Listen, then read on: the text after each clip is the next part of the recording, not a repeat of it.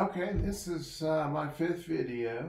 It's been a while since I've done the fourth video, and this is just a quick one. The coronavirus is going on right now. I made this presentation on March 15th, and today is March 17th. So some of the numbers, it's pretty close to what the original numbers are. Just let me get through it. Yeah, when people view this later, like in April and May, the concept still will apply. You just have to plug in your own numbers and see if you want to take a shot at it, um, play from start. So I'm calling this the 8,900% gain. A play on the coronavirus has pulled, especially silver, down really low. And well, let me talk about it. Here's some disclaimer stuff. This video is really, I'll let you read all this, but this is just motivational. The coronavirus is going on right now, and there's a lot of negativity out there, but there's a lot of buying opportunity because everything's bargain basement pricing, and the idea is to buy low and sell high. So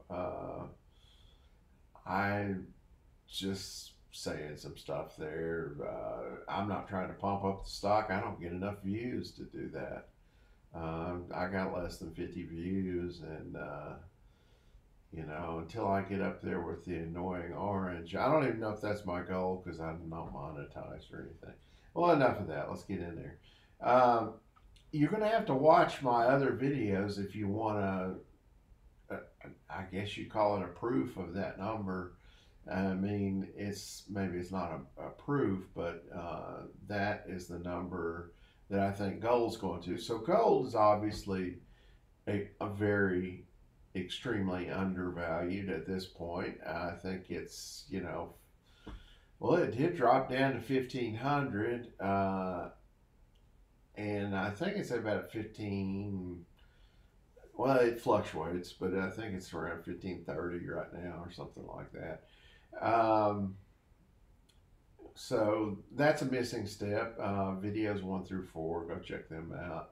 And here is, the main concept on videos 1 through 4 is that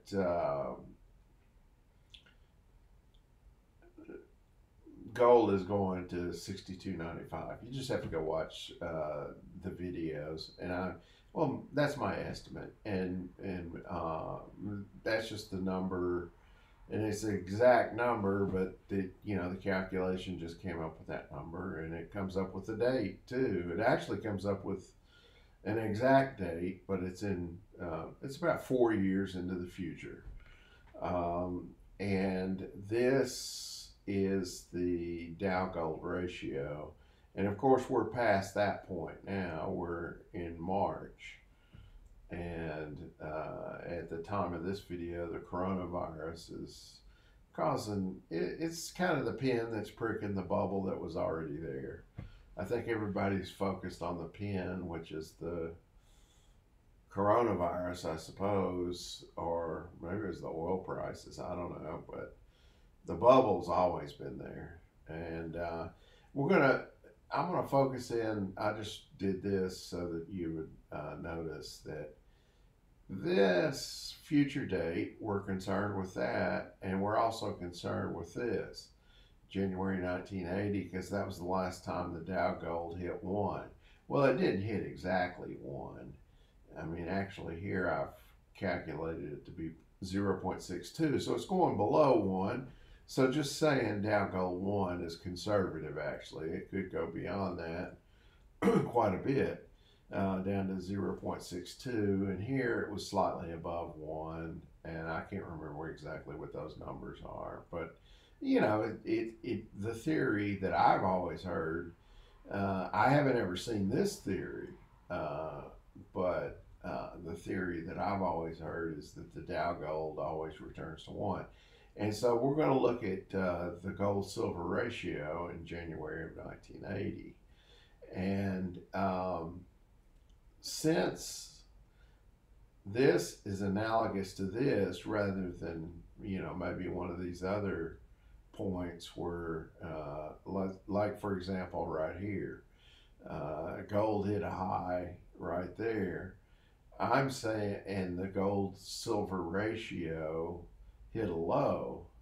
But I'm saying let's use this number for two reasons. Number one, it correlates here. It's more like this than it is this, so therefore the gold silver ratio could go down to, whatever that number is right there, about 15 or 16, 17. I've got it on another sheet here, and it looks like it's about 31 or 32 right there. So I'm saying it's going here because of this, and this is for motivational purposes. This will make our calculation bigger. So that's the whole point of this. So I needed this number, and the only thing you need to notice here is that in 1980, $38.30 an ounce. You can get that from a lot of, well, there's the name of the website there, I guess. Um, this data is March 15th, and I believe this number right here has actually dropped lower. It's in the 12s, so I think it's near this number right now as we speak. It's gone back up to that number. The gold has, but silver's a great buy. So this is an even silver right now is an even better buy than when I did this calculation. So in a way, that makes it conservative. Okay, so the silver rate of return, the metal, I've got the calculations here, and you can follow through them, and it uses the gold silver ratio, and I come up with $356 for in 4 years. Gold is going to be 62.95 according to these calculations, and silver is going to be 356. Of course, if I plug in 1250, which is what silver is about right now, or 1280 or whatever it's fluctuating, the concept is the same. It's a really high gain, okay, for 4 years. And that's an average rate of return of 578%. And the point of this is, would you wait till exactly it hits 356? No, you would probably bail out at 200 or maybe even 150. You'd be happy with what you made. The point is, the time is now to, at least for me anyway, this is not advice. The time is already there to be buying silver for which the actual metal. And then I'm going to talk about a miner next. What about the miners? Now, the miners have dropped for no logical reason, and I say see anecdotal section of the presentation. Well, I didn't really write that in there because it's already 2 days later. I'll just tell you that some of the anecdotal stuff is that silver is the energy prices have dropped, so the silver miners have instant profit on that because they have less costs to bring the metal out of the ground. And the other anecdotal information is that silver is mostly, and I forget the exact ratio, but let's just call it half, just for the sake of argument. Most of the silver that comes out of the ground is ancillary, which means it's mined. It comes out of the ground with zinc and copper and lead and other metals. And right at the exact time that the economy is crashing and there's a monetary demand for silver, um, its supply is going to be markedly less. So there's going to be, for the physical silver, there's going to be a lot less physical silver because the miners that produce copper, uh, their boom time is when they're cranking up the copper when you know when it's economic boom times. Well, when it's bad times, they shut down or cut back, and a lot of the silver that's produced is not going to be produced. So it's kind of a double whammy. It's a perfect storm, actually. So that's 578%. And I needed this number right here, so that's all that is. 4860 is the that would be the price of the silver hit in April of 2011. And so now I plug some of these numbers in here. So that indeed is, even though today's the 17th and this has dropped a little bit, this concept still applies. It's actually better. And the gold silver ratio is 104 today.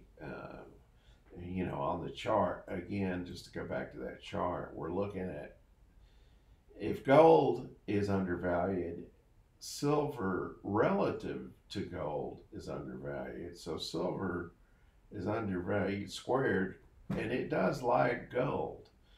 And I just thought of something here that might be worth looking into. It drops to a low at the peak prices, and right up here, it tends to be gold tends to be a low price. So when this thing gets down here, it might be time to bail out of gold as well, because it's kind of signaling that the bull run is over in gold, in either gold or silver. Let's see, where was I? Okay, so I plugged in some numbers. I just pulled that off because that was the end of December. Now we're still moving down this channel even more quickly now than we were before in the Dow Gold ratio. You have to watch the first few videos to understand that, but here we go. And I'm not recommending this stock, but it's showing right here at this time, and it's 256. I actually kind of lucked out. I think I got in at almost the exact low, 225. But I think for the calculation, I'm assuming you can get in at, what am I assuming here? $3. It is 256 now. Maybe it'll be higher by the time you see this, but the concept still applies. Now this chart, I was just grabbing the 2000. Well, it's hard to see it down here. Oh, let's see. What can I do? I can go. And what I'm trying to get at is that in 2011, when silver hit its high, so did this. This is hard to read. It says 3660. We need that in the calculation. So here's the calculations for the silver miner, which I'm not recommending, but I did buy some myself. There's not that many silver miners, pure silver miners. Miners that are considered primarily silver miners. There's not that many that I've found. Please share in the comments if you have some other ones. So far, I've actually got PAAS, S, and SSRM, and this is CDE. What I was just looking at is called Courier mining. So here's the calculations for I just take that ratio and multiply by the mining price. It's a pretty simple calculation. I come up with $270 a share. So it can go from 3 to 270. That's an 8,900% return over 4 years. There's the average yearly rate, quite a bit better than a CD by many thousands of times. If you can handle the volatility. Yeah, okay. So conclusion is just simple. I just said, well, what if you put 10,000 in and you follow through? That would be 890,000 in 4 years. So it's motivational, uh, and you know, tolerance to a high volatility. It would be required for dealing with something like this because it goes up and down, pretty volatile. That shows it there. It's down at the low end of its range. This is an old shot. It was actually down here when I bought it, but it's pretty much the risk is, wherever you get in, anything down here is going to be good because it's going to go through that and then it's going to go much higher, is perhaps the only point of the video. Maybe you don't believe it's going to make it to 270, but it could. And that's about it. I'll just leave it at that. I think that's plenty long enough. Again, just motivation. Uh, give it a try if you want to. And good luck.